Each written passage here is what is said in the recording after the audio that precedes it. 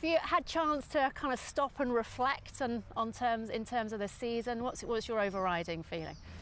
I think it's been a really exciting season, right up to the last minutes of the last day, especially when we are fighting for the Premier League. So yeah, I think we should be very proud of what we've done throughout the season, both in European competition and the Premier League, but as well that feeling of being disappointed and not having the Premier League in our hands it is painful still. How personally do you take that in terms of missing out? I'm a winner, and it takes me a while when I don't reach the dreams, and I think we have built so much excitement as well and belief around our fans and around the players, around the club, that we really wanted to deliver that moment to them. I think they deserve it, I think the team deserve it, but listen, you have to congratulate Man City. At the end, after 38 games, they had 2 points more than us, and they are the winners. Do you have any regrets? No regrets. You look at moments in the season, yeah. But the season has been almost perfect to make the amount of points that we made, both us and City, in this competitive league. We cannot compare this league, what happened 2 years ago, 3 years ago, 5 years ago, those numbers.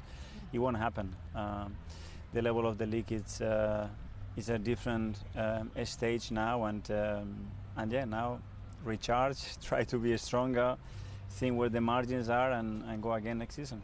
And do you think the best chance of beating City is them dropping their level, or can you better them? We have to better them. We are closer. When you see all the metrics, we are right there.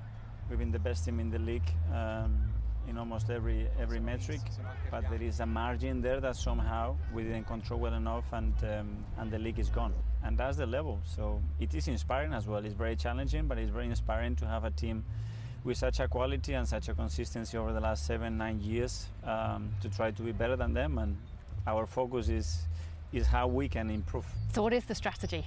Look again, all the margins, squad-wise, in all the processes that we have at the football club, in our methodology, especially how we can make our players better, more competitive, more consistent, and coach them to raise the level and be better than the previous season.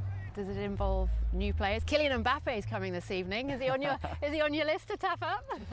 For sure, but that's an unknown. What is going to happen? What is going to be new? I think our focus has to be in basically with what we have already in house. How can we be better? And there are margins, and there are players that can still develop and be better. And that's the objective that we have. Have you exchanged any messages with Pep since the end of the season? Yeah, for sure. I congratulate him, all the staff.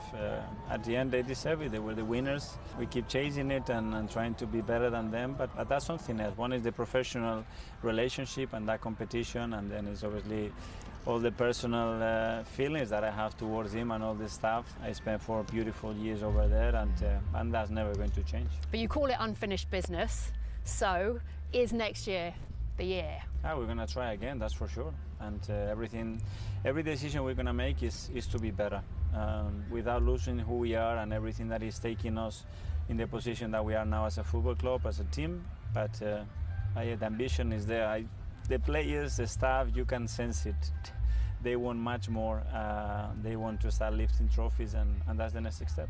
Can you see yourself staying at Arsenal long term? You've got this 1 year left on your contract. Is it all about next year, or are you thinking longer term than that? Now, in football, it's about today, and what we're going to do today, and what you hopefully can do tomorrow. And this profession, and I think having this uncertainty, I think is quite helpful. At least it motivates me, keeps me on my toes, and it keeps me hungry to go again. I think we have a great relationship with everybody at the football club. I'm really happy where I am, and things will take care of themselves.